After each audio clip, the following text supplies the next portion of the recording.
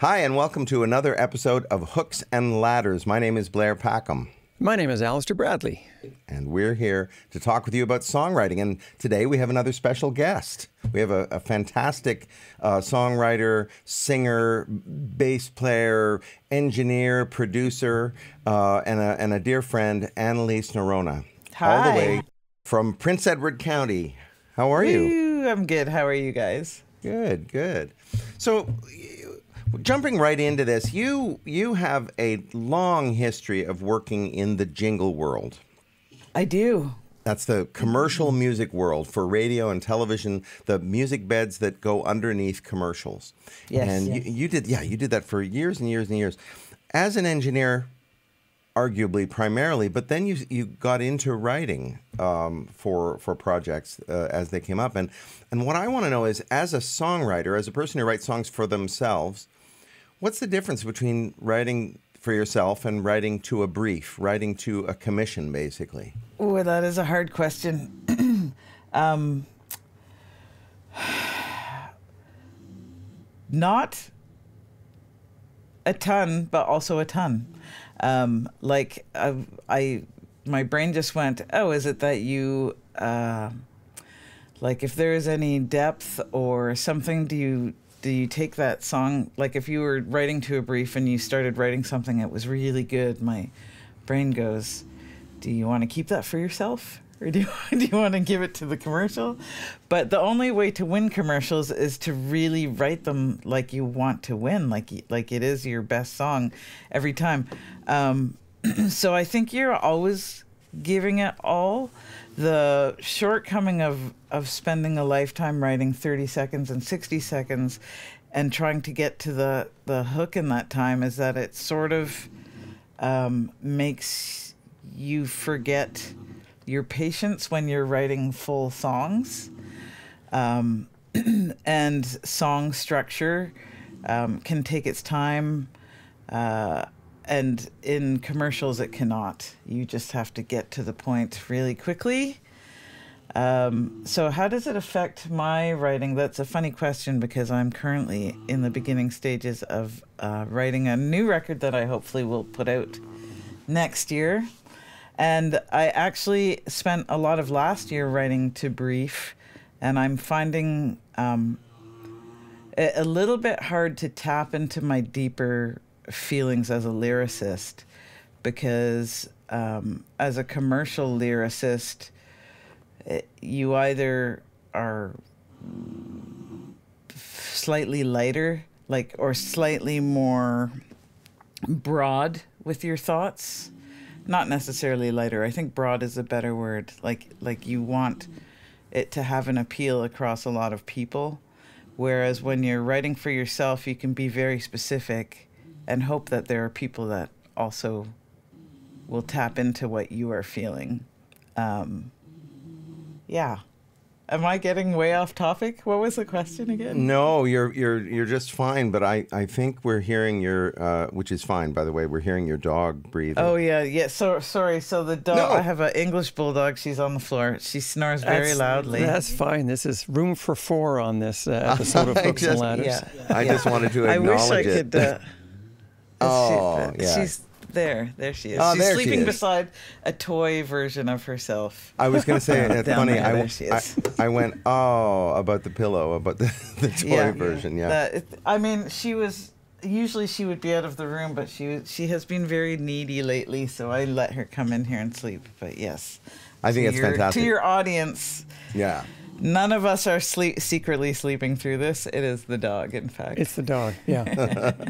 So no, I don't think you were getting off topic at all. So let me ask you this then. If you think about how you might approach writing to a brief versus writing for yourself as an artist, do you find in any way that maybe writing to a brief comes sort of packaged with this set of boundaries, with this little box that you need to stay within, that might help inspire you or might help focus you? Yeah, I mean, that's actually the biggest thing. I'm glad you said that, because I lose sight of that all the time. And I find that boundaries do, in fact, help me personally write. And that's exactly right. Like the brief is the box in which you need to put your thing. So it's not open to any idea or any genre of music or any emotion, you know, like they are sort of giving you all of that stuff. And it does, in fact, for me, because it's a muscle that you exercise as a work discipline, it makes me better at writing when I have that box. So as a sidebar, the last few records that I've made, I try to give myself a box because I know I'm generally more successful when I have a boundary, and that is from the skill of learning to write within boundaries, right? So yeah, I take what I have learned in a few ways from the commercial discipline of writing and then bring it to myself. So stylistically, I will do that, sort of a general mood. I'll try to do that, mostly stylistically, like I want to write a rock record. I want to write a record that sounds like David Lynch movie music. I want to write, this new record is going to be like Joe Jackson-y, like look sharpy. It's kind of my post-punk record. Hopefully, I mean, I keep writing songs that are outside of my brief, but yeah, the brief writing is really great. It also, the other thing that it makes me do, which I have taken out of commercial into my own writing, is that if you're given a lyrical brief, like a lot of times when I'm writing for like a cartoon show, when they don't give you lyrics, but they tell you what's happening in the scene and when the song is supposed to feature, I will like mine the script for the relevant information, the brief for relevant information, and then I will just like write, like brainstorm any idea, any sort of words that might do whatever, and then mine from that for the actual lyrics that I'm writing. And that I have found as a writer coming up, sometimes when you think you've written a good song, but then when you look back, you go, you know, I could have maybe worded this better, or I just slightly hit the mark but didn't really fulfill the idea. And I find that the brainstorming and then mining from it is really helpful in your real writing too. Like I had always just been sort of an emotional writer, like it would blur it out. The craft of writing for me personally as an artist was not really a craft. It was more emotional writing. And I feel like from commercial writing now, I'm getting better at the discipline of writing. Like I sit down at my desk and go, okay, today I'm working on my record. And then I start writing a bunch of stuff. You know what I mean? And that is definitely from the idea of giving yourself some boundaries, and then also using those boundaries to write within, like prolifically, so that you have something to reference when you actually start writing your lyrics. I was getting all ready to ask you that very question about would you write yourself the boundaries? Would you write yourself the brief for your own artistry? Yeah, and you answered that. Yeah. I mean, this is you guys obviously know me personally, and I don't think it's crazy to say out loud. So when John died last year, who was my partner, for people who don't know me, and I wanted to write a record this year, and I didn't want it to just be a sad record. So for me to write a brief was very important. Like the brief is hope. Like it has to have some sort of message coming out of it that isn't just sadness. So as an emotion, that is my brief, and then the stylistic brief hopefully will keep it lighter. Like I'm not going to allow myself to write 12 ballads of sad things like I want to. Also, and that's not just for a brief of what I want to put out to the public. It's also to sort of I don't know if you ever do this, Blair, to save myself a little bit emotionally. Like in order to write deeply lyrics that mean something to you means you have to be open and raw. Yeah. And there is a limit to how much of that I want to do this year. You know what I mean? Like I don't want to be an open, raw person.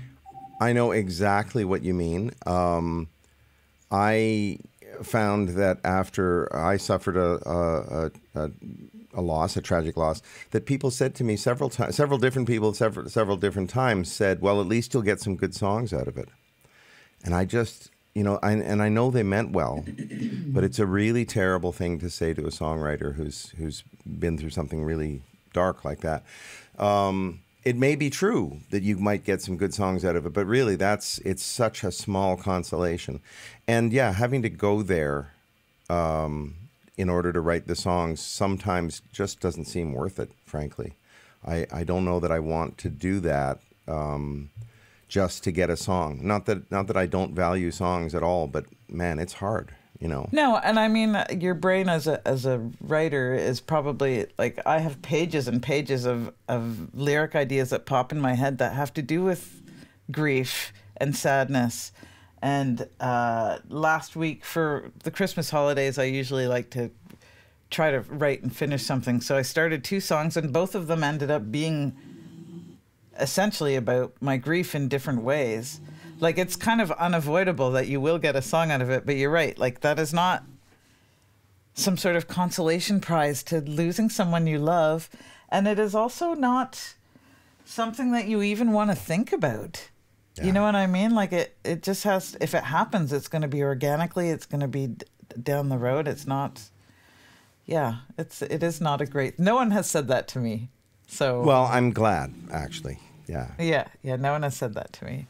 Well, I think we need to wrap this one up, but and I don't want to wrap it up on a somber note particularly. I just want to reiterate what you said about boundaries. I think setting boundaries for yourself as a writer. I think as artists we think that having a blank page and being able to write about anything is fantastic, and it is. But it's also great when you say, yes, but I'm going to write about it this way, and just set some parameters for yourself. Yeah, and I mean, just also to end that up, so using the boundaries of writing for commercial also helps when you're writing for artists too, right? Like, for yourself is one thing. It can be quite wide, and you want boundaries for yourself, but specifically if you're writing for other people, you can think of exactly who the artist is, how the song would get used, you know what I mean? Like, there's so much stuff that is really good